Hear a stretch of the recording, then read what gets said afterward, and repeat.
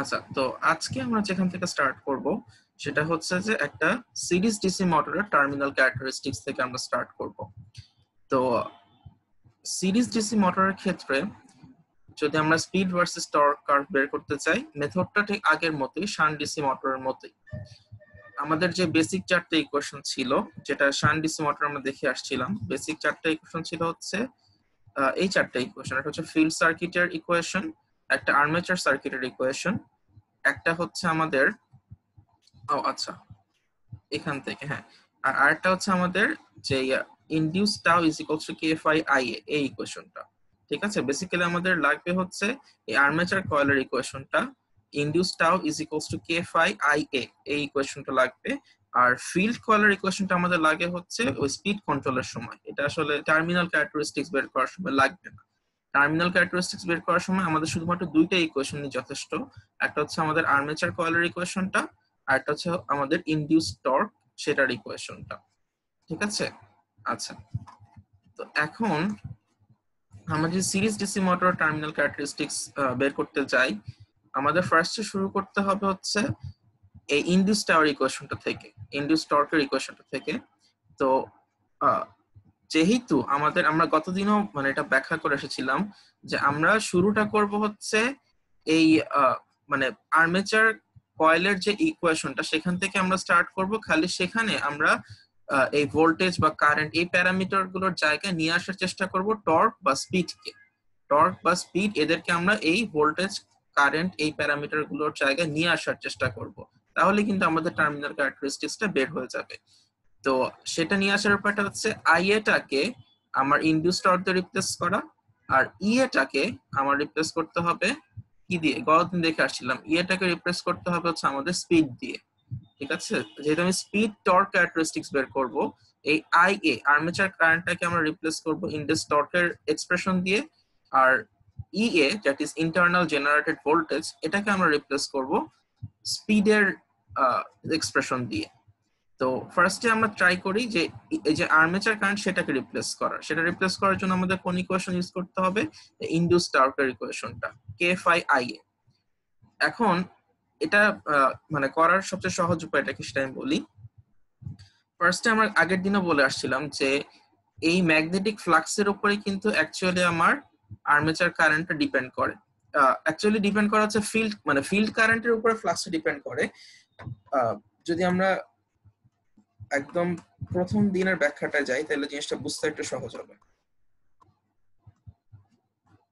হ্যাঁ, যখন আমরা কোনো ফিল্ড কয়েলের মধ্য দিয়ে একটা ডিসি কারেন্টকে ফ্লো করাই, যেটা আমার ফিল্ড কারেন্ট, সেই কিন্তু আমার ফ্লাক্সটাকে জেনারেট করে দেয়। তার মানে কি যে আমার ফ্লাক্সের সোর্সটা হচ্ছে এই ফিল্ড কারেন্টটা, তাহলে এই ফ্লাক্সটা হবে ফিল্ড কারেন্টের সমানুপাতিক। ফিল্ড কারেন্ট যত বেশি হবে আমার ফ্লাক্স তত বেশি হবে, so flux is proportional to my field current. এখন সিরিজ মোটরের যে স্পেশালিটিটা, যেটা শান্ট মোটরে ছিল না, লাস্ট পার্টটা শুনতে পাই নাই, সেটা আরেকবার বলবেন? লাস্ট পার্টটা হচ্ছে যে এটা আমরা শুরুর দিন দেখে এসেছিলাম যে আমার ফিল্ড কয়েল থেকেই তো ফ্লাক্স জেনারেট হয়, ম্যাগনেটিক ফ্লাক্স তৈরি হয়। যখন আমরা ইলেকট্রোম্যাগনেট ইউজ করি বার ম্যাগনেটের জায়গায়, তখন কি হয় যে আমার ম্যাগনেটিক ফিল্ডের সোর্স হচ্ছে ফিল্ড কারেন্ট, ফিল্ড কারেন্ট থেকে ম্যাগনেটিক ফ্লাক্সটা জেনারেট হয়।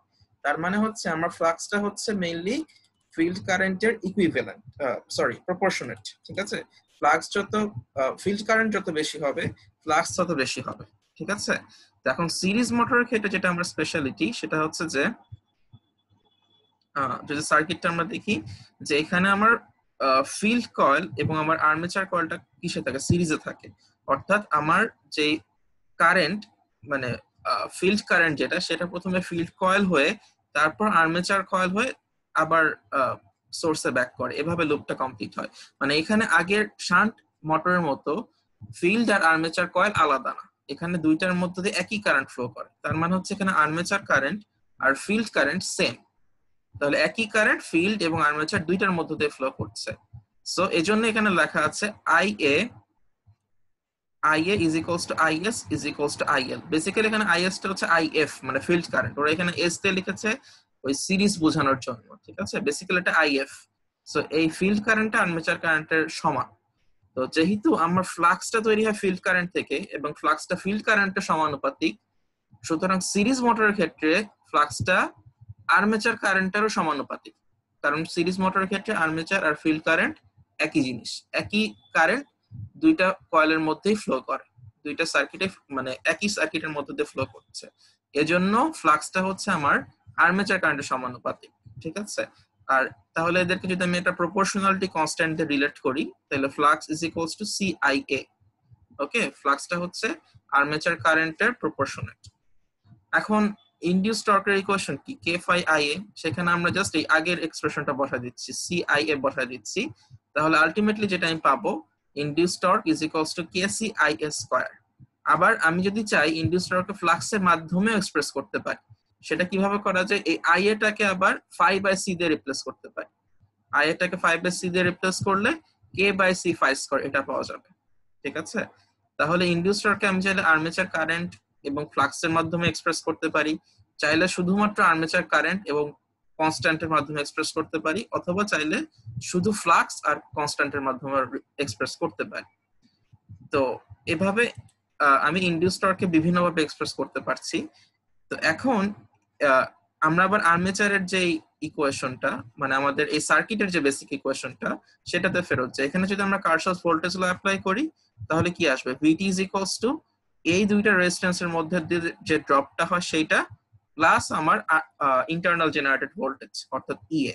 তাহলে ভিটি, that is the total supplied voltage at the terminal, is equals to EA plus IA into RA plus RS. এই পোরশনটা IA into RA plus RS টা হচ্ছে দুইটা রেজিস্ট্যান্সের মধ্যে দিয়ে টোটাল ড্রপ, আর ইএটা হচ্ছে আমার ইন্টারনাল জেনারেটেড ভোল্টেজ। এটা আসলে কিভাবে আসে আমি বলছিলাম আমরা আরো পরে দেখবো, এটা আজকে আমরা একটু আইডিয়া নিব, এটাকে আমরা বলি ব্যাক ইএমএফ বা কাউন্টার ইএমএফ, এটা একটু পর আমরা দেখবো। ঠিক আছে, তো এভাবে ভোল্টেজ কারশফস ভোল্টেজ ল অ্যাপ্লাই করে আমরা এই ইকুয়েশনটা পাই। এখন এই ইকুয়েশনে আমি আই এর জায়গায় বসাই দিতে পারি ইনডিউস টর্ক বাই কেসি, অর্থাৎ এটা আমরা পাচ্ছি এই ইকুয়েশনটা থেকে। ঠিক আছে, induce torque is equals to KC I square, সেখান থেকে আমি আই এর ভ্যালুটা বসা দিতে পারি। আর ই এর ভ্যালুটা কি ছিল, ইন্টারনাল জেনারেটেড ভোল্টেজ ছিল কে ফাই ওমেগা। এটা ডিরাইভেশন আমরা এখনো দেখি নাই, এটা আমরা আপাতত বিশ্বাস করে নিয়েছি যে এটা কে ফাই ওমেগাই হবে, এবং এটা ডিরাইভেশনটা আমরা ডিসি জেনারেটরে গিয়ে দেখবো। তো এখান থেকে আমরা কি করতে পারি, যে যদি ফার্দার আমরা কিছু ক্যালকুলেশন করি, এখানে ওরা এই ইনডিউস টর্কের জায়গায় আবার মানে ইনডিউস টর্কে আবার যে ফ্লাক্সের মাধ্যমে দেখিয়েছে, এবং সেখান থেকে আবার ফ্লাক্সের এক্সপ্রেশনও বের করেছে।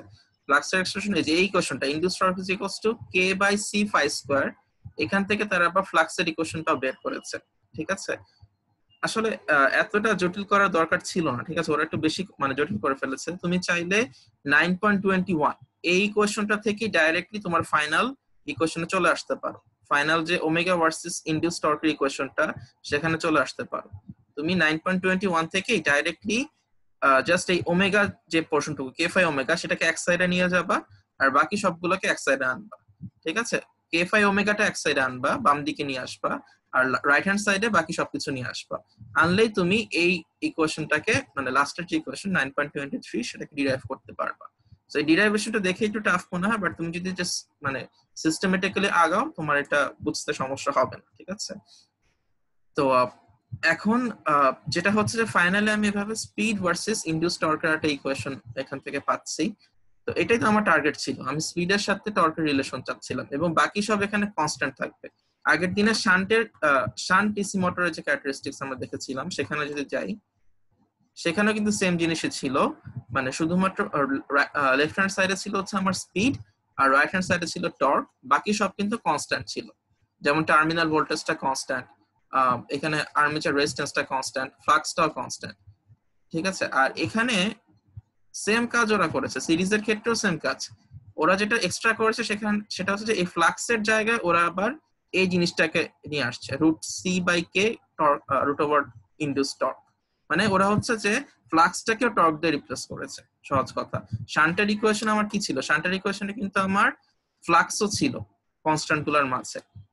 শান্টের ইকুয়েশনে আমার ভিটি ছিল, কে ছিল, ফাই ছিল, আর এ ছিল, আর টর্ক আর স্পিড তো থাকবেই। তো এই কনস্ট্যান্ট গুলোর মাঝে ফাইও একটা কনস্ট্যান্ট ছিল, কিন্তু সিরিজের ক্ষেত্রে ওরা যেটা করেছে জাস্ট ফাইটাকে ওরা রিপ্লেস করে দিয়েছে। কি দিয়ে রিপ্লেস করেছে, ফাইটাকে ওরা ওই ইনডিউস টর্কের এক্সপ্রেশন দিয়ে রিপ্লেস করেছে, এই ইকুয়েশনটা 9.22 দিয়ে রিপ্লেস করে দিয়েছে।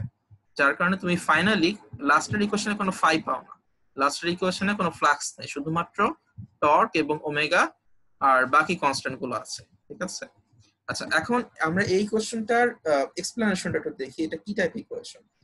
যদি এটা একটু বোঝার চেষ্টা করো, এটা হচ্ছে একটা নন লিনিয়ার ইকুয়েশন। শান্টের ক্ষেত্রে ইকুয়েশনটা লিনিয়ার ছিল। কেন লিনিয়ার ছিল যদি ইকুয়েশনটা দেখি আমরা আরেকবার। শান্টের ক্ষেত্রে ইকুয়েশনটা ছিল হচ্ছে দেখো যে y is equals to a minus bx, এই টাইপের একটা ইকুয়েশন ছিল, একটা লিনিয়ার ইকুয়েশন ছিল যার একটা নির্দিষ্ট স্লোপ আছে এবং যেটা y অ্যাক্সিস থেকে একটা নির্দিষ্ট অংশ কাট করে। কিন্তু এই ক্ষেত্রে সিরিজের ক্ষেত্রে এই ইকুয়েশনটা হচ্ছে নন লিনিয়ার ইকুয়েশন। কেন নন লিনিয়ার ইকুয়েশন? দেখো এখানে একটা রুট ওভারের ব্যাপার আছে, রুট ওভার ব্যাপারটা আছেই, এখানে আবার ইনডিউস টর্কটা নিচে ডিনোমিনেটর, এটা কিন্তু নমিনেটরে নাই, এটা ডিনোমিনেটর অর্থাৎ নিচে আছে, আবার সেটার উপর একটা রুট ওভারও আছে, তার মানে এটা নন লিনিয়ার ইকুয়েশন, এখানে পাওয়ারের ব্যাপার আছে, এর জন্য এটা নন লিনিয়ার ইকুয়েশন। এবং এটাকে যদি আমি সিম্পলিফাই করে দেখাই, এটা আসবে এই টাইপের একটা format, y is equals to a by root over x minus b, a R b টা কনস্ট্যান্ট ধরে নাও, বাকি x আর y টা হচ্ছে আমার ভ্যারিয়েবল। তো এটাকে তুমি যদি প্লট করো এই টাইপের একটা প্লট আসবে। ঠিক আছে, প্লটটা হবে তুমি যদি y অ্যাক্সিসে স্পিডকে আঁকো এবং x অ্যাক্সিসে ইনডিউস টর্ককে দেখাও, তাহলে একটা নন লিনিয়ার প্লট, একটা প্যারাবোলা শেপেরই একটা প্লট এখানে আসবে। আচ্ছা এখন আচ্ছা প্লট প্যারাবোলা শেপের আসলে এখান থেকে আমরা কি বুঝতে পারি সেটা আমি একটু ব্যাখ্যা করার ট্রাই করি। এখানে একটা জিনিস অন্তত তোমার বোঝা উচিত যে তুমি কখন এখানে চাইলেও ইনডিউস টর্ককে জিরো করতে পারবা না, ইনডিউস টর্ককে জিরো করতে পারবা না। ইনডিউস টর্ককে জিরো করলে কি হবে, যদি আমার ডিনোমিনেটরে জিরো থাকে আমার স্পিড হয়ে যাবে ইনফাইনাইট, যেটা আসলে বাস্তবে পসিবল না। এখন আমাকে কেউ কি ব্যাখ্যা করতে পারবা যে আমি চাইলেও কেন ইনডিউস টর্ককে জিরো করতে পারবো না? কেউ কি কোনো এক্সপ্লেনেশন দিতে পারবা? যে রেসিডুয়াল টর্কটা থাকবে সেটার জন্য। রেসিডুয়াল টর্ক, আচ্ছা না রেসিডুয়াল টর্কের জন্য মানে আসলে গতি হ্যাঁ গতি বলো। জড়তা যেটা, আচ্ছা গতি জড়তা ঠিক আছে, কিন্তু আসলে তুমি এই পয়েন্টটাতেই পৌঁছতে পারবা না, মানে তুমি ইনডিউস টর্কের কাছাকাছি মানে জিরো করার, ইনডিউস টর্ককে জিরো করার কাছাকাছি তুমি যেতে পারবা না। এবার বলো যে কেন মানে না পারতে পারো। আগে শুধু এটা চিন্তা করো যে ইনডিউস টর্কের সোর্স কি, ইনডিউস টর্কটা কোথা থেকে আসে, এটা চিন্তা করলে অ্যান্সার পাইতে পারো। আচ্ছা কারো কেউ কোনো গেস করতে চাও এছাড়া যে কেন এটা পসিবল না? আচ্ছা ঠিক আছে, আমি এটার অ্যান্সারটা দেই। ইনডিউস টর্কের সোর্স কি, আমার ইনডিউস টর্কটা হচ্ছে কে ফাই আই এ, মানে আর্মেচার কারেন্ট থেকে আসে, তাই না? তাহলে ইনডিউস টর্ক জিরো হইতে হয়, আমার আর্মেচার কারেন্টটাকে জিরো হইতে হবে। এখন এই সার্কিটে দেখো, যদি আমার আর্মেচার কারেন্ট জিরো হয় তাহলে আমার ফিল্ড কারেন্ট কি হবে বলো তো? আর্মেচার কারেন্ট জিরো হলে ফিল্ড কারেন্ট কি হবে এই সার্কিটে? জিরো জিরো হবে, এক্স্যাক্টলি। আর্মেচার কারেন্ট জিরো হলে ফিল্ড কারেন্ট আমার জিরো হয়ে যাচ্ছে। আর ফিল্ড কারেন্ট যদি জিরো হয়, আমার ম্যাগনেটিক ফ্লাক্সের সোর্স কে, ম্যাগনেটিক ফ্লাক্সের সোর্স হচ্ছে ফিল্ড কারেন্ট। যদি আমার ফিল্ড কারেন্টই না থাকে তাহলে তো আমার কোনো ম্যাগনেটিক ফ্লাক্সই নাই, আমি তো কোনো ম্যাগনেটিক ফিল্ডই অ্যাপ্লাই করতে পারলাম না। আর যদি ম্যাগনেটিক ফিল্ডই আমি অ্যাপ্লাই করতে না পারি, তাহলে কি আমরা আর্মেচারের উপর ফোর্স তৈরি করতে পারবো? আর্মেচারকে তো আমি রোটেটই করতে পারবো না, তাই না? আর্মেচারকে মানে স্পিড ইনফাইনাইট হওয়ার কথা দূরে থাক, আমি তো আর্মেচারটাকে রোটেট করতে পারছি না, আমি অপারেশন স্টার্টই করতে পারবো না। এজন্য হচ্ছে ইনডিউস টর্ক এখানে কখনো জিরো আনা পসিবল না। আমার অবশ্যই সার্কিটে আর্মেচার কারেন্টও থাকতে হবে, এবং আর্মেচার কারেন্ট থাকলে এই সার্কিটের ক্ষেত্রে ফিল্ড কারেন্টও থাকবে, এবং এই কারেন্টটাই ফিল্ডও জেনারেট করবে, মানে ম্যাগনেটিক ফিল্ডও জেনারেট করবে, আবার টর্কও জেনারেট করবে। একই কারেন্ট, সে ফ্লাক্সও জেনারেট করবে এবং সে টর্কও জেনারেট করবে, যেহেতু এটা series DC motor. Clear? So এখানে এজন্য আমি কখনো ইনডিউস টর্কে জিরো করতে পারবো না। ইনডিউস টর্কে জিরো করলে আমার মানে এটা নন এক্সিস্টিং একটা ব্যাপার, এখানে তুমি কখনো যাইতেই পারবে না, কারণ সেক্ষেত্রে অপারেশন স্টার্টই হবে না। ঠিক আছে, কিন্তু শান্টের ক্ষেত্রে সমস্যা ছিল না। শান্টের ক্ষেত্রে দেখো কি ছিল, শান্টের ক্ষেত্রে যদি তুমি সার্কিটটা দেখো, যে এখানে ফিল্ড কয়েল আর আর্মেচার কয়েলটা আলাদা। আমি যদি আর্মেচার কয়েলটাকে জিরো মানে আর্মেচার কারেন্টকে জিরো করে দেই, আর্মেচারে কোনো কারেন্ট ফ্লো না করাই, সেক্ষেত্রে কি হবে?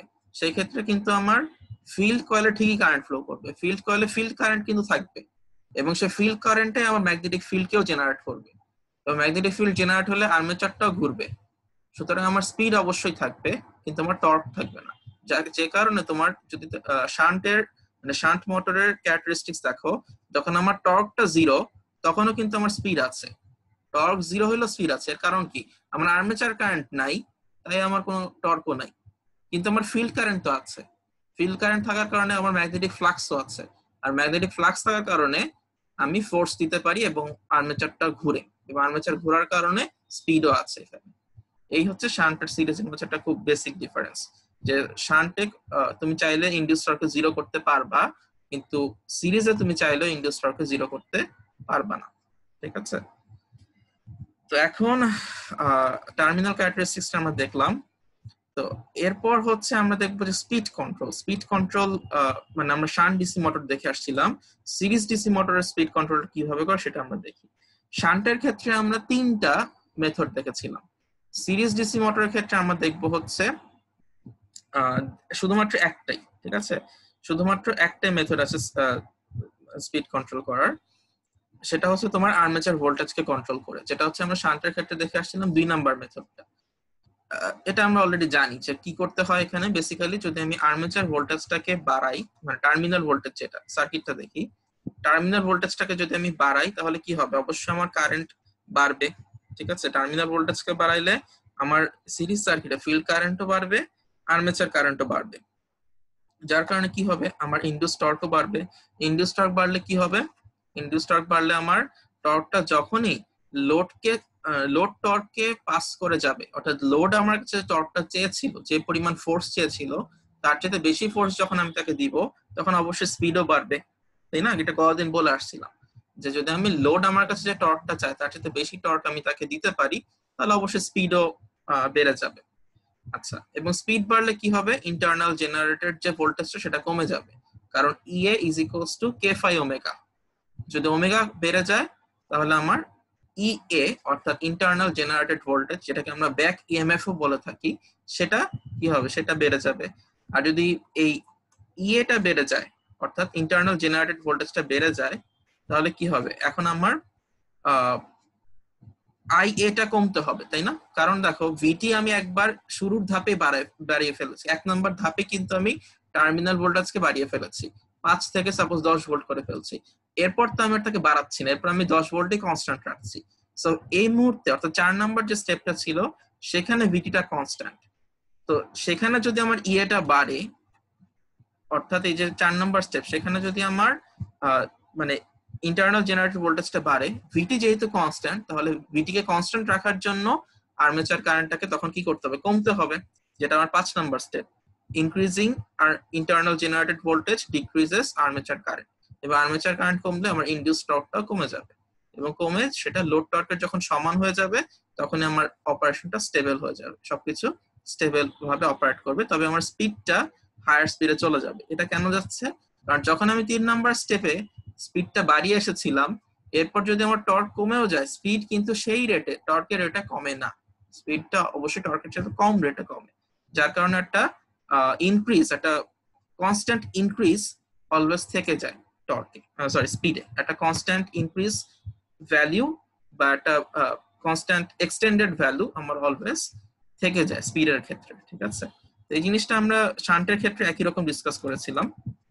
আচ্ছা, এখন আমার প্রশ্ন হচ্ছে, কেউ কি বলতে পারবা যে আমি 1 নাম্বার যে মেথডটা ছিল শান্টের জন্য ফিল্ড রেজিস্ট্যান্স কে কন্ট্রোল করে স্পিড কন্ট্রোল করা, সেইটা কেন এই ক্ষেত্রে করতে পারি না সিরিজের ক্ষেত্রে? কারো কোনো আইডিয়া আছে যে সিরিজে আমি কেন ফিল্ড রেজিস্ট্যান্স কে কন্ট্রোল করি না? বলতে পারবা কেউ? এটার অ্যানসারটা আমি মানে এই টাইপ অ্যানসার আমি কিছুক্ষণ আগে কিন্তু দিয়ে আসছি। এই সিরিজ সার্কিটের কারণে এটা হবে, মানে সার্কিট কনফিগারেশন কারণে এটা হবে।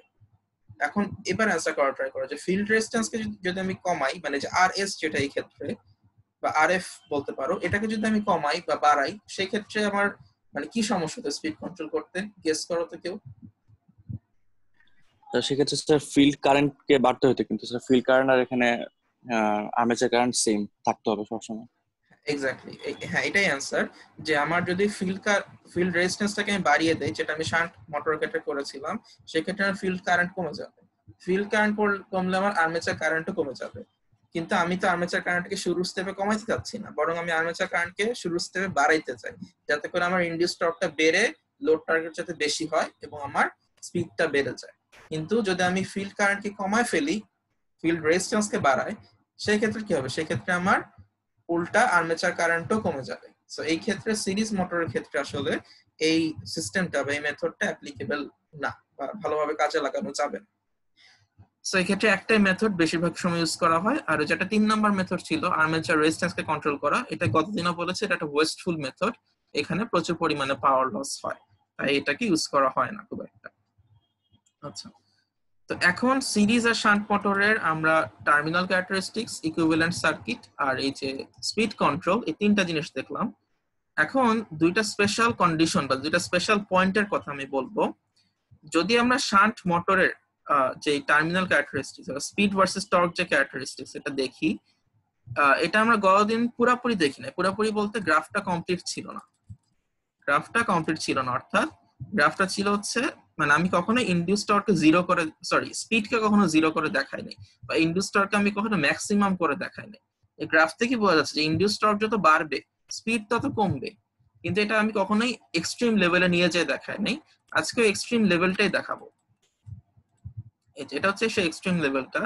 এখানে দেখো, যদি আমি ইনডিউস টর্ককে ম্যাক্সিমাম করে ফেলি, অর্থাৎ যদি আমার স্পিডটাকে এখানে আমি জিরো করে ফেলি, সেই কন্ডিশনটাকে বলা হয় ব্লকড রোটর কন্ডিশন। এই কথাটার মানে হচ্ছে যে টর্ক বেশি মানে কি, ইনডিউস টর্কটা অনেক বেশি হওয়া মানে কি, মানে হচ্ছে আমি আর্মেচারের উপর প্রচুর ফোর্স অ্যাপ্লাই করছি, অনেক ফোর্স দিচ্ছে আর্মেচারকে ঘোরানোর জন্য, কিন্তু স্পিড জিরো, আর্মেচার ঘুরছে না। এই কথাটা মানে এই জিনিসটা কখন হবে, এই জিনিসটা তখনই হবে যখন আমি মোটরের উপর প্রচুর পরিমাণে লোড অ্যাপ্লাই করব, মানে মোটর নিতে পারবে না তার চাইতে বেশি লোড তাকে দিয়ে দিলাম। সাপোজ একটা খেলনা গাড়ির ডিসি মোটরের উপর আমি একটা ট্রাকের টায়ারকে বা ট্রাকের চাকাকে বসা দিলাম, তাহলে কি ওই মোটর জীবনে চলতে পারবে? সে তো স্পিড জেনারেট করতে পারবে না, কিন্তু ওই ট্রাকের চাকা তার উপর প্রচুর পরিমাণে টর্ক অ্যাপ্লাই করছে, লোড টর্ক যেটা, অর্থাৎ এক্ষেত্রে লোড টর্কটা অনেক বেশি, এক্সট্রিম লেভেলের বেশি, কিন্তু এত বেশি টর্ক তার জন্য টলারেট করাটা পসিবল না। এই জন্য এখানে ইনডিউস টর্কটা হয়তো ম্যাক্সিমাম, অর্থাৎ কারেন্ট সর্বোচ্চ চেষ্টা করছে সেই টর্কটাকে দেয়ার, কিন্তু সেটা কোনো স্পিড জেনারেট করতে পারছে না। এটাকে বলা হচ্ছে ব্লক রোটর কন্ডিশন। রোটরটা এখানে যেটা রোটেটিং পার্ট আমার রোটর আর্মেচার, সেটা এখানে লক হয়ে আছে, ঠিক আছে। আর আরেকটা কন্ডিশন হচ্ছে ঠিক তার অপোজিট, এটাকে আমরা বলি no load condition. No load condition মানে হচ্ছে যে আমার মোটরে কোনো লোডই নাই, মোটরের যে শাফট অর্থাৎ যেটা ঘুরে বা যেটা লোডকে ঘুরায়, সেখানে আমি কোনো লোডই দিচ্ছি না। তাহলে কি হবে, লোড না দেওয়া অবস্থায় আমি যদি তাকে বাইরে থেকে ইলেকট্রিক্যাল এনার্জি দেই, মানে আর্মেচারে কারেন্ট সাপ্লাই করি, তাহলে কি হবে, যে সে প্রচুর স্পিডে ঘুরতে থাকবে, কারণ সে প্রচুর ইনপুট পাচ্ছে কিন্তু তাকে আউটপুট কিছুই দিতে হচ্ছে না। ইনপুট সে অনেক পাচ্ছে, তাকে আউটপুট দিতে হচ্ছে না, সেক্ষেত্রে সে অনেক স্পিড নিয়ে ঘুরবে, কিন্তু তার উপর কোনো টর্ক অ্যাপ্লাইড হচ্ছে না, ঠিক আছে, বা লোড টর্ক এক্ষেত্রে জিরো। এই জন্য এটাকে আমরা বলি হচ্ছে নো লোড কন্ডিশন, কোনো লোড নাই কিন্তু এই জন্য তার স্পিড হচ্ছে ম্যাক্সিমাম। আর এখানে প্রচুর লোড, কিন্তু এই জন্য এখানে স্পিডটা হচ্ছে জিরো। এই দুইটা হচ্ছে এক্সট্রিম কন্ডিশন আর কি। তো ইউজুয়ালি যেটা হয়, প্রতিটা মোটরেরই একটা ফুল লোড ভ্যালু থাকে বা একটা রেটেড, এটাকে আমরা বলি রেটেড ভ্যালু বা একটা স্ট্যান্ডার্ড ভ্যালু থাকে। স্ট্যান্ডার্ড বা রেটেড কারেন্টও থাকে, রেটেড ভোল্টেজও থাকে, রেটেড স্পিডও থাকে, ইভেন রেটেড টর্কও থাকে।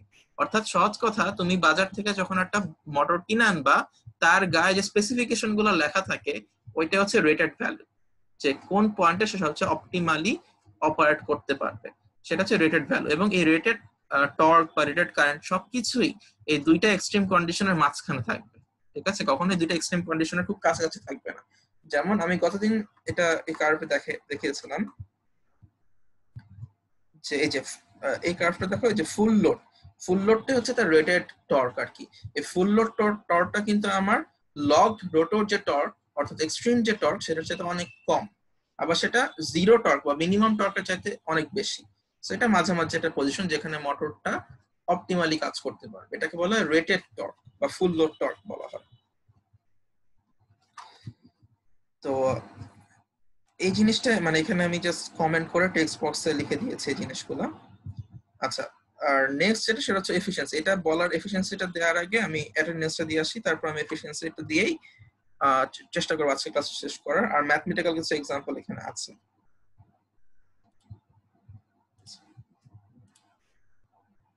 পার্টিসিপেন্টস এখন 28 জন আছে। আজকে কি সকালে ক্লাস দেখে পার্টিসিপেন্টস কম এখনো? একদম সকালে দেখেই? আচ্ছা তো অনেকটা এরকম থাকে স্যার আমাদের, মানে 30-20। আচ্ছা আচ্ছা আচ্ছা ঠিক আছে। আমি তাহলে একবার একটু ওয়েট করি, লাস্ট অ্যাটেন্ডেন্সটা দেই, যদি আরো কেউ জয়েন করে তাহলে সেটা সুবিধা হবে। জি স্যার। আচ্ছা, তো এখন যেখানে ছিলাম সেখানে যাই, যে ডিসি মোটরের যে লস এবং এফিসিয়েন্সি সেটা নিয়ে আমরা একটু পড়াশোনা করি। লস বলতে যে কোনো মেশিনের লস থাকবে, ঠিক আছে? মেশিন মানে সেখানে লস থাকবে এবং সেটা লসটা অনেক ফরম্যাটের হতে পারে। যেমন তোমরা ফিউচারে যখন ট্রান্সফরমার পড়বা বা জেনারেটর পড়বা, সেখানে এই একই টাইপের লসই পাবা। সব মেশিনে একই টাইপেরই লস হয়। তো সেগুলোর জেনারেলাইজ আইডিয়াটা একটু দেওয়ার চেষ্টা করি। প্রথম লসটা হচ্ছে কপার লস। কপার লস মানে হচ্ছে ওয়্যারের লস, অর্থাৎ ওয়্যারটাকে তুমি যেহেতু কপার দিয়ে তৈরি করো, এই ওয়্যারের লসটা হচ্ছে কপার লস। এবং এটা আমি গতকালকে বলেছিলাম, এটা হচ্ছে আই স্কোয়ার আর লস। ঠিক আছে, আই স্কোয়ার আর লস মানে রেজিস্ট্যান্সের মধ্য দিয়ে কারেন্ট যাওয়ার কারণে যে লসটা হবে সেটা হচ্ছে আই স্কোয়ার আর লস। এবং এই কারণে কিন্তু আর্মেচার রেজিস্ট্যান্সকে ইনক্রিজ করে কখনো স্পিড কন্ট্রোল করা হয় না, কারণ আর্মেচার রেজিস্ট্যান্সকে বাড়ানো হলে এই কপার লসটা বেড়ে যাবে, এবং এই জন্য এটা একটা ওয়েস্টফুল মেথড। এই কপার লসটাকে এড়ানোর জন্যই আর্মেচার রেজিস্ট্যান্সকে খুব একটা বাড়ানো হয় না। তার মানে এই আই স্কোয়ার আর লসটা বেসিক্যালি দুইটা রেজিস্ট্যান্সের অ্যাক্রসে হয়। আমাদের পুরো সার্কিটে দুইটা রেজিস্ট্যান্স আছে, একটা হচ্ছে ফিল্ড রেজিস্ট্যান্স আর একটা হচ্ছে আমার আর্মেচার রেজিস্ট্যান্স। এই দুইটার অ্যাক্রসে এই কপার লসটা হয়। এখন প্রশ্ন হচ্ছে এই কপার লসটা মেজার কিভাবে করতে পারি? সবসময় মনে রাখবা যে কখনোই কোনো লসকে আমি একটা মোটর বা মেশিন কখনোই অপারেট করা অবস্থায় মেজার করতে পারবো না। যখন সেটা অপারেট করছে তখন তুমি চাইলেও কোনো কিছু দিয়ে সেটার লসকে মেজার করতে পারবো না। তোমাকে অবশ্যই ইদার নো লোড কন্ডিশন অথবা ব্লক রোটর কন্ডিশন, অর্থাৎ এক্সট্রিম কন্ডিশনে এই টেস্ট গুলা বা এই লসের ভ্যালু গুলা মেজার করতে হবে। যেমন এই যে কপার লসের যে ব্যাপারটা, এটাকে তোমার করতে হবে এই ব্লকড রোটর কন্ডিশন, অর্থাৎ রোটরটাকে একেবারে কি বলে স্পিডকে জিরো করে, রোটরের স্পিডকে জিরো করে তাকে স্টেবল করে আর্মেচারটাকে একদম স্থির রেখে তারপর তোমাকে এই ভ্যালুটা বা এই মেজারমেন্টটা নিতে হবে। এবং এই কথাটা এখানে বলা হয়েছে যে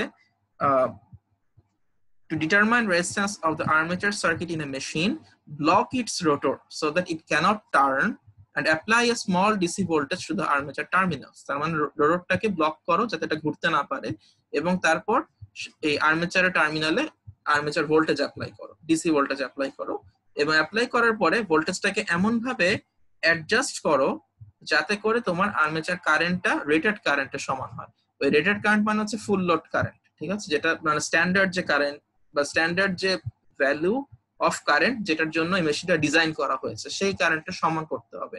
তাহলে আমি বাইরে থেকে ভোল্টেজটা কেমন ভাবে অ্যাডজাস্ট করব যাতে করে আমার কারেন্টটা সেই রেটেড কারেন্টের সমান হয়। এটা কেন করতে হবে, মানে কেন আমাকে রেটেড কারেন্টের সমান করে তারপর রেজিস্ট্যান্সকে মাপতে হবে? রেজিস্ট্যান্স মাপা সহজ, রেজিস্ট্যান্স হচ্ছে ওহমের সূত্র দিয়ে মাপা। মানে তুমি ভোল্টেজটাকে অ্যাডজাস্ট করবা, অ্যাডজাস্ট করে সেটাকে রেটেড কারেন্ট মানে আর্মেচার কারেন্টকে রেটেড কারেন্টের সমান করে ভি বাই আই ওহমসের সূত্র থেকে আর্মেচার রেজিস্ট্যান্স বের করে ফেলতে পারবা। রেজিস্ট্যান্স মাপা সহজ, কিন্তু আমার প্রশ্ন হচ্ছে রেটেড কারেন্টের সমান কেন হইতে হবে?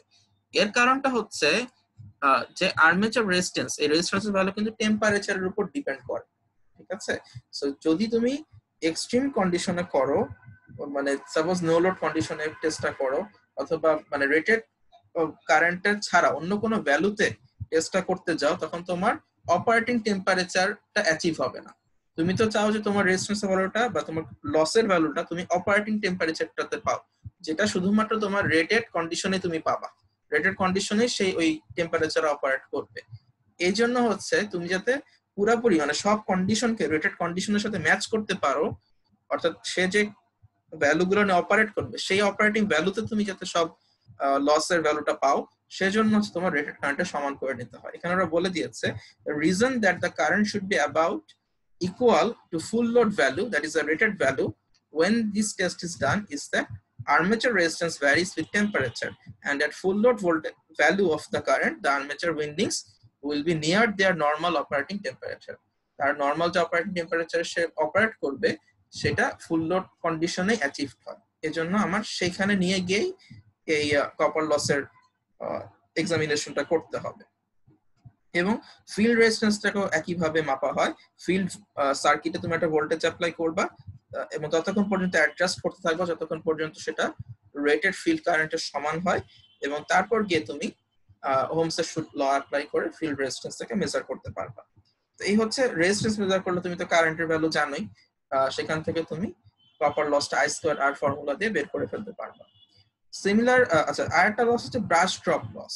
ব্রাশ ড্রপ লসটা এটা আমি কতদিনও বলে আসছিলাম যে আমাদের ইকুইভ্যালেন্ট সার্কিটে ভি ব্রাশ নামে একটা জিনিস ছিল যেটাকে আমরা পরে নেগলেক্ট করেছিলাম, ভি ব্রাশ। এবং এটা কেন ছিল, যে এটা ছিল যে মানে যখন একটা ব্রাশড মোটর, যেটাতে ব্রাশ কমিউটেটর এই জিনিসগুলো আছে, এই মোটরটা যখন অপারেট করে, যখন আমার আর্মেচারটা হরিজন্টাল পজিশনে থাকে, ব্রাশটা কমিউটেটরের সাথে লেগে যায়, কানেক্টেড হয়ে যায়। আর যখন আমার আর্মেচারটা ঘুরে ভার্টিক্যাল পজিশনে চলে যায়, তখন এই কানেকশনটা থাকে না, ব্রাশটা কমিউটেটর থেকে আলাদা হয়ে যায়, যার কারণে আর্মেচারে কোনো কারেন্ট ফ্লো করতে পারে না। এই যে মোটরটা একটা ফুল সার্কেল ঘোরার সময় একবার তাকে মানে ব্রাশটা একবার আর্মেচার থেকে ডিটাচ হলো, আবার লেগে গেল, এই যে বারবার ডিটাচমেন্ট হওয়া আবার লেগে যাওয়া, এই জিনিসগুলোর কারণে অনেক স্পার্ক জেনারেট হয়, অনেক বেশি হিট জেনারেট হয়। এই হিট, এই যে স্পার্ক, এই জিনিসগুলোকে মডেল করার জন্য হচ্ছে ব্রাশ ড্রপ লসটা রাখা হয়েছে। ওইটাকে আমরা ভি ব্রাশ, একটা ভোল্টেজ সোর্স দিয়ে আমরা আমাদের সার্কিটে দেখিয়েছিলাম। ওই ভি ব্রাশের সাথে যদি আমি আর্মেচার কারেন্টকে যোগ করে মাল্টিপ্লাই করে দেই, তাহলে যে লসটা পাওয়া যাবে সেটা হচ্ছে brush voltage drop. P is equals to VI, এই ফর্মুলাতে আমি ব্রাশ ভোল্টেজ ড্রপটাকে পেতে পারবো। ঠিক আছে, তারপর হচ্ছে যে কোর লস আর মেকানিক্যাল লস, এই জিনিসটা হচ্ছে যে তোমার এটা কোনো ওয়্যারের লস না, ওয়্যারের লস না, বা এটা তোমার ব্রাশেরও লস না। এটা হচ্ছে তোমার যে মোটরটা যে কেসিং এর ভিতরে থাকবে, অর্থাৎ সাপোজ, আচ্ছা আমি ফিগারটা দেখাই, এই যে ফিগারটা দেখো, তোমার এই যে মানে ফিল্ড কয়েলটা তুমি মানে যে জিনিসটা চারপাশে তুমি ফিল্ড কয়েলটাকে পেঁচাচ্ছ, সেই জিনিসটা হচ্ছে একটা মেটাল কোর, এটাকে আমরা স্টেটর বলেছিলাম, এটা কিন্তু একটা মেটাল কোর, তাই না? তো এই মেটাল কোরের ভিতরে যে লস গুলা হয়, অনেক ধরনের লস হতে পারে, যেমন কিছু আছে এডি কারেন্ট লস হতে পারে, অথবা হিস্টেরেসিস লস হতে পারে। যে কোনো ফেরো ইলেকট্রিক ডিভাইসে তোমার হিস্টেরেসিস লসটা থাকে। হিস্টেরেসিস ব্যাপারটা তোমরা অলরেডি জানো বা পড়ে আসছো হয়তো। তো হিস্টেরেসিস লসটা যে কোনো ফেরো ইলেকট্রিক ডিভাইসের ভিতরেই থাকে। তো এই আয়রন কোর যেটাতে স্টেটরটা তৈরি হয়, সেখানে এই টাইপ লস থাকতে পারে, ওটাকে আমরা বলি কোর লস বা মেকানিক্যাল লস। এই কোর লসটাকে মেজার করার সিস্টেমটা হচ্ছে, এটাকে আবার তুমি নো লোড কন্ডিশনে করতে হবে। তুমি যেমন কপার লসটাকে করে আসছিল হচ্ছে ব্লক রোটর কন্ডিশনে, এই কোর লসটাকে করতে হবে নো লোড কন্ডিশনে। ঠিক আছে, নো লোড কন্ডিশনে করার অর্থ হচ্ছে তুমি এই রোটরটাকে অর্থাৎ আর্মেচারটাকে পুরোপুরি ফ্রিলি মুভ করতে দিবা, অর্থাৎ ম্যাক্সিমাম স্পিডে তাকে মুভ করতে দিতে হবে। যখন সে ম্যাক্সিমাম স্পিডে মুভ করবে, তখন কি হচ্ছে দেখো, এটার কারণটা কি? এটার কারণটা হচ্ছে যে যদি তুমি ম্যাক্সিমাম স্পিডে মুভ করো, মানে নো লোড কন্ডিশনে মুভ করো, তাহলে তোমার লোড টর্ক কি? জিরো। যার কারণে তোমার মানে লোড টর্ক জিরো হওয়ার কারণে মোটরের ইনডিউস টর্ক অনেক কম। মানে ইনডিউস টর্ক অ্যাকচুয়ালি মানে তুমি কার্ভ থেকে মনে হচ্ছে জিরো, মানে ইনডিউস টর্ক অ্যাকচুয়ালি কখনো জিরো হবে না। তোমার যদি আর্মেচার কারেন্ট আছে, অবশ্যই ইনডিউস টর্ক থাকবে, কিন্তু তোমার এখানে লোড টর্কটা জিরো, মানে লোড টর্কটা কোনো লোড নাই, তার মানে লোড কোনো বাইরে থেকে ফোর্স দিচ্ছে না তাকে ঘোরানোর জন্য। কিন্তু তোমার যেটা আর্মেচার কারেন্ট আছে, ইনডিউস টর্ক কিছু না কিছু থাকবে, খুব স্মল ভ্যালু থাকবে, বাট কিছু না কিছু থাকবে। এই গ্রাফে ইনডিউস টর্ক বলতে আসলে লোড টর্ককে বোঝায়। ঠিক আছে, বাট লোড যেহেতু নাই, induce torque load torque zero, but যেহেতু তুমি আর্মেচার কারেন্ট দিচ্ছ, সেখানে কিছুটা হলো ইনডিউস টর্ক থাকবে। এখন এই যে তোমার মানে তবে ইনডিউস টর্ক অনেক ছোট হবে, যেহেতু load torque is zero, so induce torque will be quite low, and as a result that means that তোমার আর্মেচার কারেন্ট অনেক ছোট হবে। আর আর্মেচার কারেন্ট যদি ছোট হয়, তুমি চাইলে আর্মেচার কপার লসটাকে ইগনোর করতে পারো, কারণ armature copper লসটাকে IA square RA, মানে হচ্ছে armature current square multiplied by armature resistance. এবং যেহেতু আর্মেচার কারেন্ট অনেক ছোট, ওই কপার লসটাকে তুমি নেগলেক্ট করতে পারো। আর ফিল্ড কপার লস কেন থেকে যাবে? কারণ ফিল্ড কপার লসটা কেন থাকবে? কারণ তুমি যদি ফিল্ড ভোল্টেজ অ্যাপ্লাই করো, মানে তুমি যদি ম্যাগনেটিক ফিল্ড জেনারেট করো, মোটরকে ঘুরাইতে হলে, স্পিড পেতে হলে তোমাকে অবশ্যই ম্যাগনেটিক ফিল্ড তো জেনারেট করতেই হবে। তো ম্যাগনেটিক ফিল্ড ছাড়া তুমি মোটর কখনো ঘুরাইতে পারবে না। তো নো লোড কন্ডিশনে তো মোটর ম্যাক্সিমাম স্পিডে ঘুরবে, তার মানে তোমার ম্যাগনেটিক ফিল্ড লাগবে। সো সেই জন্য তোমাকে অবশ্যই ফিল্ড কারেন্ট দিতে হবে। আর ফিল্ড কারেন্ট যেহেতু থাকবে, ফিল্ড কপার লসও থাকবে। এই জন্য ফিল্ড কপার লসটাকে তোমাকে কনসিডারেশন নিতে হবে। আর্মেচার কপার লসটাকে তুমি নেগলেক্ট করতে পারো, ফিল্ড কপার লসটাকে কনসিডার নিতে হবে, এবং সেটাকে ওই ইনপুট যে পাওয়ার, তুমি যত পাওয়ার টোটাল ইনপুট দিচ্ছ সেখান থেকে বিয়োগ করে দিলেই যে বাকি পাওয়ারটুকু থাকবে, সেটাকেই তুমি বা যে বাকি লসটুকু থাকবে সেটা হচ্ছে তোমার কোর লস। ঠিক আছে, তাহলে ফিল্ড কপার লসটা থেকে যায় যদি ইনপুট পাওয়ার থেকে তুমি ফিল্ড কপার লসটাকে বাদ দিয়ে দাও। ঠিক আছে, এবং আউটপুট পাওয়ারটাকে বাদ দিয়ে দাও। আউটপুট পাওয়ার অবশ্যই কিছু থাকবে, ও সরি আউটপুট পাওয়ারও থাকবে না, আউটপুট পাওয়ারটা জিরো হবে। কেন জিরো হবে দেখো, কারণ আউটপুট পাওয়ারটা হচ্ছে কি, যখন লোড নাই, লোড না থাকলে অবশ্যই তোমার আউটপুটে মানে কোনো লোড টর্ক নাই। আউটপুট পাওয়ারটা হচ্ছে লোড টর্কের উপর ডিপেন্ড করে। যদি লোড টর্ক থাকে মানে যদি কোনো লোড থাকে তাহলে তুমি বাইরে পাওয়ার পাচ্ছ, আউটপুটে পাওয়ার পাচ্ছ। যদি কোনো লোডই না থাকে তাহলে তো আউটপুটে কোনো পাওয়ার আসলে নাই। ঠিক আছে, এটার একটা ইকুয়েশন আছে লোড টর্কের সাথে এই কি বলে আউটপুট পাওয়ারকে রিলেট করার। সো সেই কোয়েশন আমি পরে দেখাবো, বাট মেইনলি লোড না থাকলে কোনো আউটপুট পাওয়ারও থাকবে না। তাহলে তোমার বাকি থাকে শুধু ফিল্ড কপার লসটা থাকবে আর ইনপুট পাওয়ারটা থাকে। ইনপুট পাওয়ার থেকে ফিল্ড কপার লসটা বাদ দিলেই বাকি যা থাকবে সেটা হচ্ছে কোর লস। কোর লস আর মেকানিক্যাল লসটা একসাথেই কম্বাইন্ড থাকে। সো কোর লস আর মেকানিক্যাল লস বাদ দেওয়ার সিস্টেমটা হচ্ছে তুমি ইনপুট পাওয়ার থেকে ফিল্ড কপার লসটাকে বাদ দিয়ে দিবা, তাইলে তুমি পেয়ে যাবা। এবং এই ইকুয়েশনটা দেখে তুমি একটা ক্লিয়ার আইডিয়া পাবা। আচ্ছা, স্ট্রে লসটা বললে, স্ট্রে লস হচ্ছে উপরে তিনটা লসকে তুমি কিছু না কিছু রিজন দিয়ে বুঝাইতে পারছো যে এই লসটা এই কারণে হয়, এটাকে এভাবে মেজার করতে হয়। তুমি যখন এক্সপেরিমেন্ট করতে যাবা এমন অনেক লস থাকবে যেটাকে তুমি আসলে বুঝবা না যেটা কি জন্য হচ্ছে। তুমি মেজার করে দেখতেছো যে তুমি আউটপুটে পাওয়ার কম পাচ্ছ, কিন্তু কেন কম পাচ্ছ এটা তুমি বুঝতে পারছো না, মানে লসটাতে কই হয়ে যাচ্ছে এটা তুমি অ্যাকাউন্ট করতে পারছো না। এই টাইপের লস স্ট্রে লস, যাকে তুমি কখনোই কোনো রিজনের মাঝে ফেলতে পারবা না বা কেন হচ্ছে কোনো আইডিয়া করতে পারবা না। এগুলো কেন বলি স্ট্রে লস। ঠিক আছে, বা এটাকে বলা হয় আনক্যালকুলেটেড লস বলা যায় অনেক সময়। তো এখন তুমি যদি আউটপুট পাওয়ারের ইকুয়েশনটা বের করো, আউটপুট পাওয়ার ইকুয়েশন হচ্ছে তুমি ইনপুট পাওয়ার থেকে সব লসকে বাদ দিলে যেটা থাকবে সেটা হচ্ছে আমার আউটপুট পাওয়ার। তাহলে সব লসকে বাদ দিলে কি কি loss, brush voltage loss, copper loss, core loss, mechanical loss. Core আর মেকানিক্যাল লসকে একসাথে মেজার করা হয়, আর এটা হচ্ছে স্ট্রে লস। এই সব লসকে বাদ দিলে যেটা পাওয়ারে তুমি পাবা সেটা হচ্ছে আউটপুট লস। ঠিক আছে, আউটপুট পাওয়ার। তো এখন এই জিনিসগুলো যেটা বললাম যে নো লোড কন্ডিশন বা ব্লক রোডার কন্ডিশন, এই কন্ডিশন গুলো হচ্ছে লসকে মেজার করার কন্ডিশন। এই লস গুলো তুমি এই কন্ডিশনে মেজার করবা, কিন্তু অপারেটিং যখন কন্ডিশন থাকে অর্থাৎ রেটেড কন্ডিশন যখন থাকে তখন কিন্তু তুমি লস গুলাকে মেজার করছো না। লস তুমি আগেই মেজার করে ফেলবা। মনে করো নো লোড কন্ডিশনে তুমি আগে কোর লসটাকে মেজার করে নিবা, তারপর ব্লক রোডার কন্ডিশন অ্যাপ্লাই করে তুমি কপার লসটাকে মেজার করে নিবা, তারপর তুমি মোটরটাকে রেটেড কন্ডিশনে অপারেট করে আউটপুট পাওয়ারটা বের করবা। তারপর তুমি ওই ইনপুট পাওয়ার থেকে আগে যে লস গুলো বের করে আসছিলে নো লোড কন্ডিশনে বা ব্লক রোডার কন্ডিশনে, ওই লস গুলোকে বাদ দিয়ে তুমি আউটপুট পাওয়ারটাকে ইনপুট পাওয়ার থেকে বের করতে পারবা রেটেড কন্ডিশনে যখন অপারেট করবা তখন। আর এফিসিয়েন্সিটা হচ্ছে আউটপুট পাওয়ারটাকে ইনপুট পাওয়ারতে ভাগ করলে যেটা পাবো এটা হচ্ছে মোটর এফিসিয়েন্সি। তো এখন এই এফিসিয়েন্সি রিলেটেড খুব চমৎকার একটা এক্সাম্পল তোমাদের বইতে চ্যাপম্যানের বইটাতে আছে, এটা পেজ 593 তে আছে। ঠিক আছে, এক্সাম্পল 9.8, এটা তোমরা দেখে নিতে পারো। খুবই সিম্পল এক্সাম্পল, এর জন্য মানে এখানে বোঝানোর তেমন কিছু নাই, মানে আমি তোমাদের উপরে যে জিনিসগুলো বুঝে আসলাম সেটা বুঝলে তুমি ম্যাথটা করতে পারবা। তো ম্যাথটা তোমরা দেখো, যদি তোমাদের কোথাও মানে বুঝতে সমস্যা হয় তাহলে আমাকে জানাইও। ঠিক আছে, আমি তাহলে মানে ব্যাখ্যা করে দিব। আচ্ছা, এখানে একটা ম্যাথমেটিক্যাল এক্সাম্পল আমি গত ক্লাসের জন্য রেখেছিলাম, এক্সাম্পল 9.1। তো এটাও মানে তোমরা দেখলে বুঝতে পারবা, এটা হচ্ছে শান্ট মোটর বেস করে মানে এক্সাম্পলটা ডিজাইন করা। তো এখন যেহেতু আমরা সিরিজ মোটরও মানে ওভার করে ফেলেছি, এখন আর আমি এক্সাম্পলটা দেখাচ্ছি না। এটা যদি আমরা কোনো সময় একটা এক্সট্রা ক্লাস পাই, আমি ওই দিন সব ম্যাথ এক্সাম্পল শান্ট সিরিজ সব এক্সাম্পল একদিনে দেখানোর ট্রাই করব। ঠিক আছে, কিন্তু যেহেতু অলরেডি এখন সিরিজ ক্রস করে ফেলেছি এই জন্য আর শান্টের এক্সাম্পল আমি আর এই মুহূর্তে ব্যাক করছি না, এটা আমি পরের জন্য রেখে দিচ্ছি। ঠিক আছে, পরে টাইম পেলে এটা আমি কভার করে দিব। তো আজকে যেটাতে আমি ফাইনালি শেষ করে দিব সেটা হচ্ছে যে পার্মানেন্ট ম্যাগনেট ডিসি মোটর একটু আইডিয়া দিব, আর স্টেপার মোটর এই পর্যন্ত আজকের বেশি নাই। স্টেপার মোটর একটু আইডিয়া দিব, জাস্ট এই ফিগার গুলো একটু ব্যাখ্যা করে আমি ছেড়ে দিব। পার্মানেন্ট ম্যাগনেট যে ডিসি মোটরটা সেটা আমরা এতক্ষণ যেটা পড়ে আসছি ওইটাই, খালি আমরা কি পড়ে আসছিলাম ইলেকট্রোম্যাগনেট দিয়ে মোটরটা ডিজাইন করে আসছিলাম। ম্যাগনেটটা ডিজাইন করা ছিল ইলেকট্রোম্যাগনেট দিয়ে।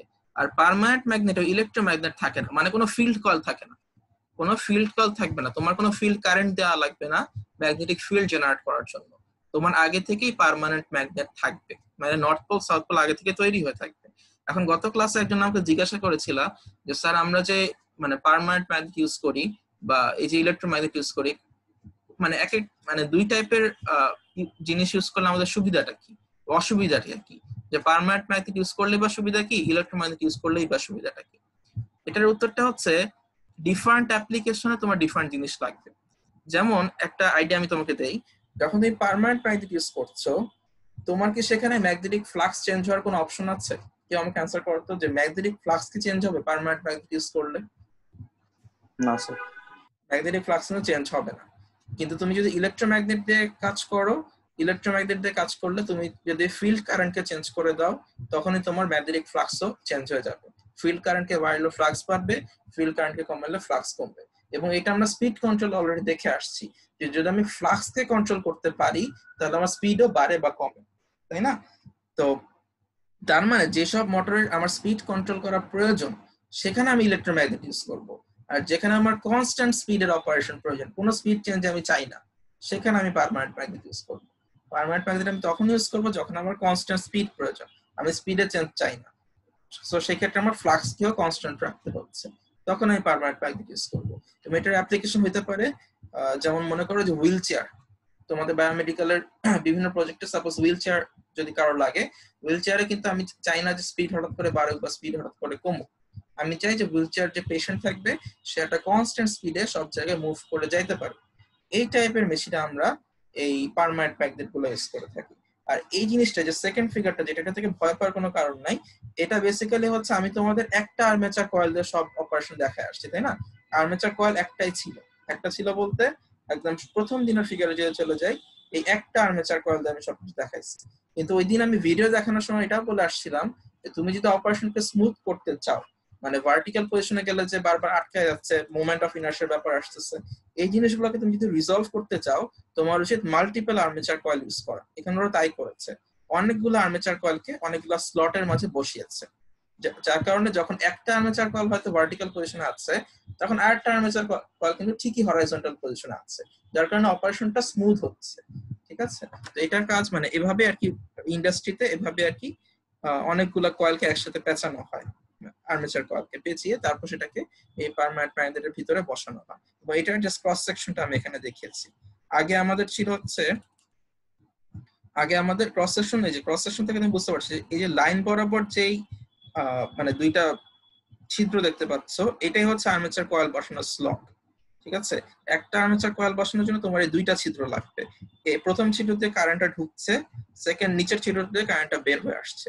তাহলে এই দুইটা ছিদ্র একটা আর্মেচার কয়েলের ক্রস সেকশনকে বোঝায়। ঠিক আছে? উপরের ছিদ্র দিয়ে কারেন্টটা ঢুকে, নিচের ছিদ্র দিয়ে কারেন্টটা বের হয়ে আসে। সিমিলারলি তুমি যদি অনেকগুলো আর্মেচার কয়েল ইউজ করো, এখানে এখানে বলো তো কয়টা আর্মেচার কয়েল, ছিদ্রের সংখ্যা থেকে বলতে পারবা কয়টা আর্মেচার কয়েল এখানে আছে? ট্রাই করো তো বলার। চারটা।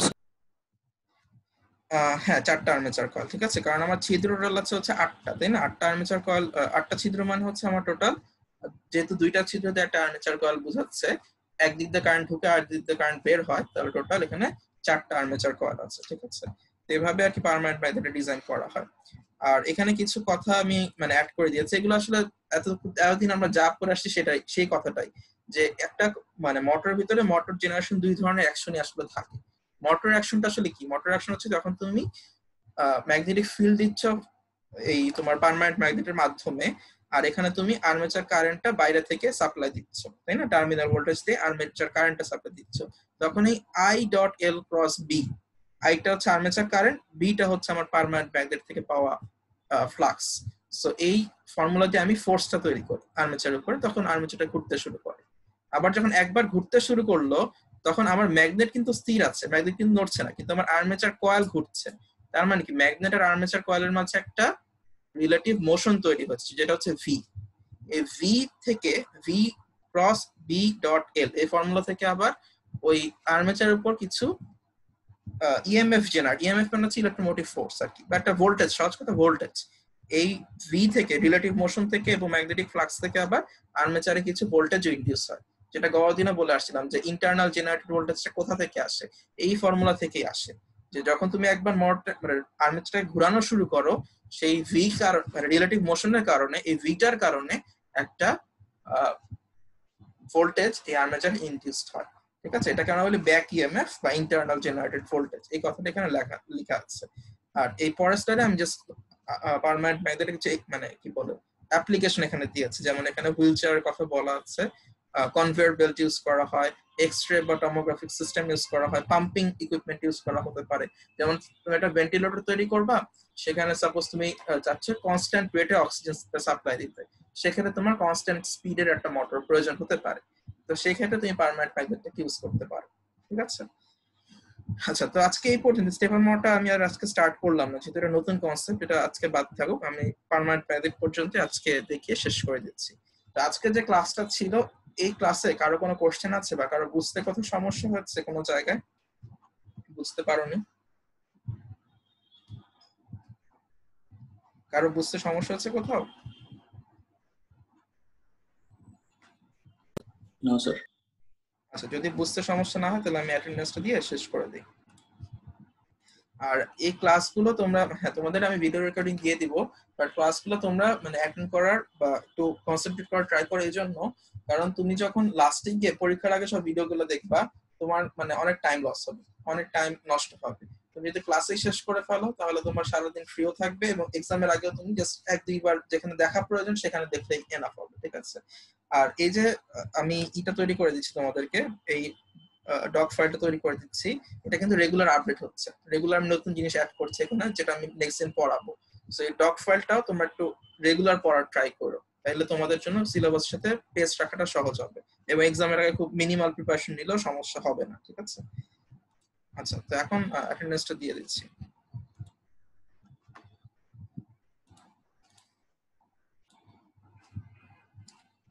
আচ্ছা, রোল 1, রোল 2, 3, 4, রোল 4, হ্যাঁ 5, 5, আচ্ছা, রোল 6, রোল 7, রোল 8, রোল 9 আছে, 10, রোল 7 আর 8। এক মিনিট দাঁড়াও, একটু ওয়েট করো। আল ফাহাদ স্বপ্নিল, তোমার রোল কত?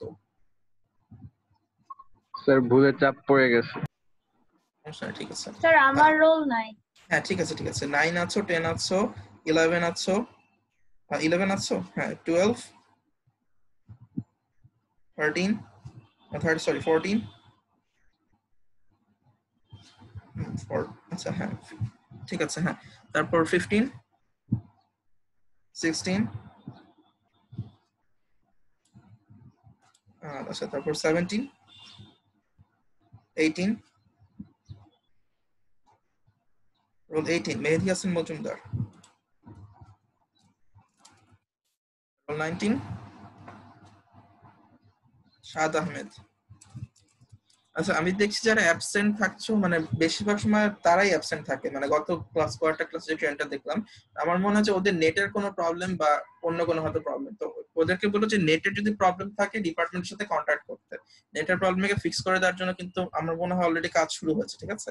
তো ডিপার্টমেন্টের সাথে অলওয়েজ কন্ট্যাক্ট করতে বলবা। রোল 20 আছো? আচ্ছা, তারপর হচ্ছে 21, 22, 23, 24, 25, 26, 27, আরিফুল ইসলাম সোহান। আচ্ছা হ্যাঁ, ওরও তো নেটের প্রবলেম সম্ভবত। 28, আচ্ছা, 29, 30, 31,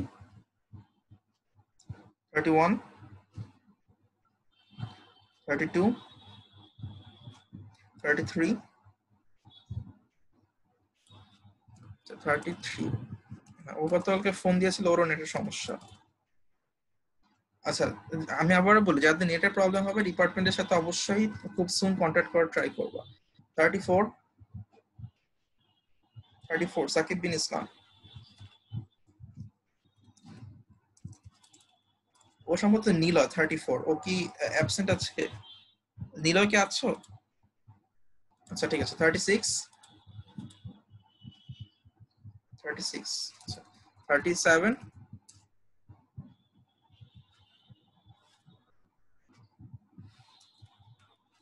38, so 39,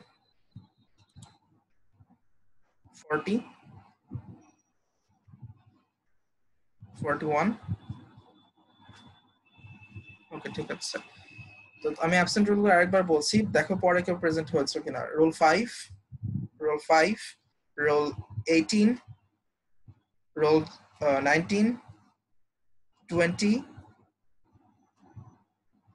আচ্ছা 20 আসছো, পরে আসছো, ঠিক আছে। 28, 28, তারপর 33, আচ্ছা 27 অ্যাবসেন্ট, হ্যাঁ 33, 34, 36, 37, এই কয়জন অ্যাবসেন্ট। ঠিক আছে, ওকে ঠিক আছে। সো আজকের ক্লাসটা এই পর্যন্তই। আর তোমাদের আগামী ইয়ের জন্য, আগামী রোববার জন্য একটা অ্যাসাইনমেন্ট থাকবে, এটা ম্যাথের উপর বেস করে আমি অ্যাসাইনমেন্ট দিব, তো এটা আমি পোস্ট করে দিব গুগল ক্লাসরুমে, একটু দেখবা। আর সিআর কে যে বলেছিলাম যে এই বুধবার অ্যাকচুয়ালি বৃহস্পতিবার আমার নিজেরই ক্লাস আছে, যদি পারো, যদি তোমাদের প্রেশার না পড়ে, আমাদেরকে বুধবার টেক্সট ক্লাস যদি পারো ম্যানেজ করে দিও, ঠিক আছে? ওকে ঠিক আছে, সো আজকে এই পর্যন্ত, থ্যাংক ইউ সবাইকে।